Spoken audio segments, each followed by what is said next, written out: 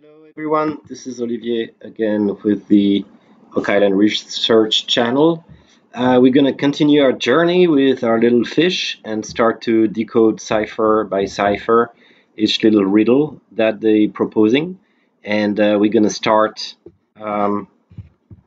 here with, as we said, or my assumption is that you start from this point. I might be wrong, and again, it's okay. I could have explained you the riddles in any order. The idea is they make you build the lines on the map, and at some point find the scale through several riddles that insist on the scale. And once you get those lines drawn up and the scale, you can overlay onto the real island. So we're going to start with la voûte en bas de terre here. So la voûte en bas de terre, the vault underneath the earth, except in French you wouldn't write it this way. If you were to describe une voûte, we would say sous la terre. En bas de means at the bottom of and not underneath. So we can understand it underneath, and that's in the context of the island and what's to be found. But again, it is not a grammatical error. It is more a style error. You wouldn't say it this way. And so many times, and I read again the internet, some people saying somebody not mastering French that wrote those sentences and phrases. I totally disagree. The person who wrote that riddle masters French, definitely, as I said before.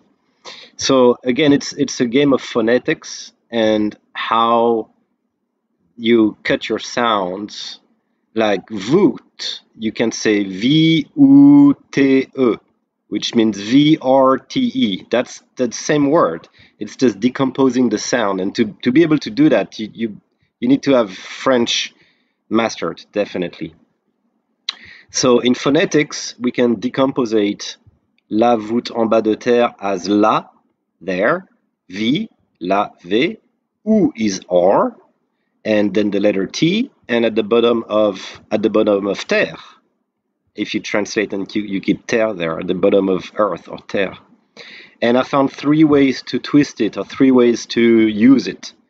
One way is, again, if you remember on the first sentence, sept dessins pour Monsieur François La Rochefoucauld, blah, blah, blah, a little VR, or little verre, was a little glass. But then I explained during my first video, in that way of associating V and air, you got at least 6 different meanings that come out from the same sound. And therefore, another indication about the V, if I use la, V, air.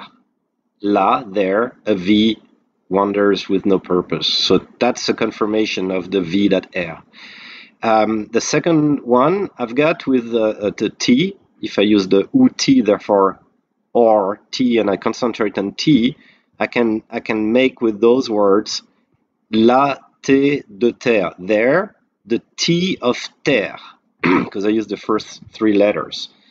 And where on the document can I find anywhere else that TER, assembly of letter, is in atterrissage here? It's the only other place where you find terre sound and word TER.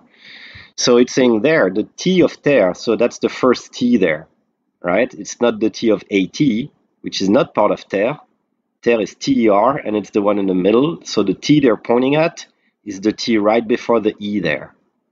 And we'll see on the construction what it gives. I'm just decoding the riddles, and then you need to connect some points from those riddles. So that's one point. And then another way of reading that thing is also, if you're talking about T, as you get R, you can be talking about V, V or T, and then they describe you where to find them.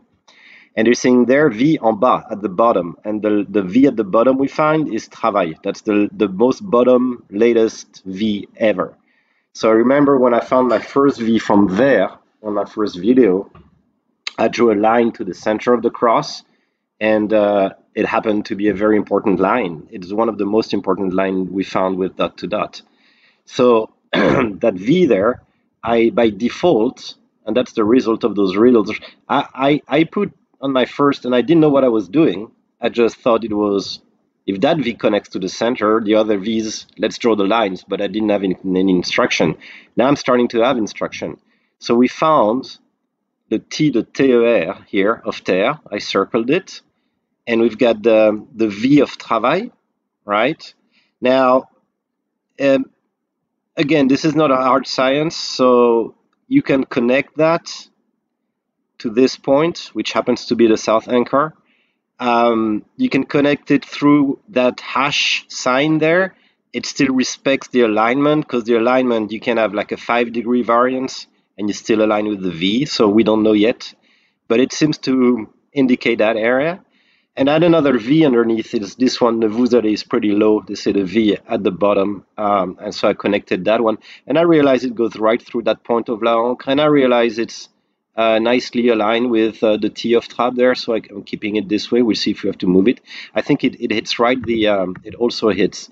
I saw that the other day, right the true there. So I'm not exactly sure about the angle, because the V itself, you can interpret the angle up to 5 degrees, I think.